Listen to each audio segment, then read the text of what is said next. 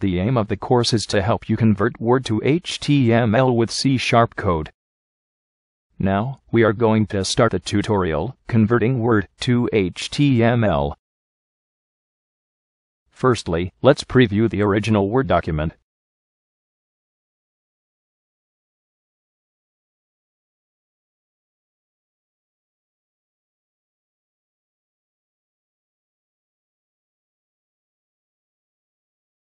And then add it to the project.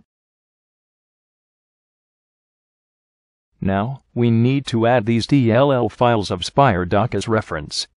Click Add Reference, open bin folder, and select the 3 DLL files under .NET 4.0.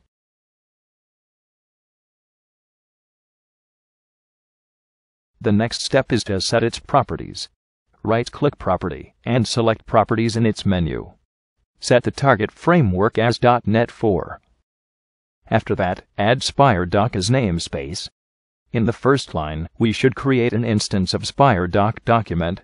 In the second line, load the file base on a specified file name. In the third line, save the document object to HTML file. In the end, launch the converted file.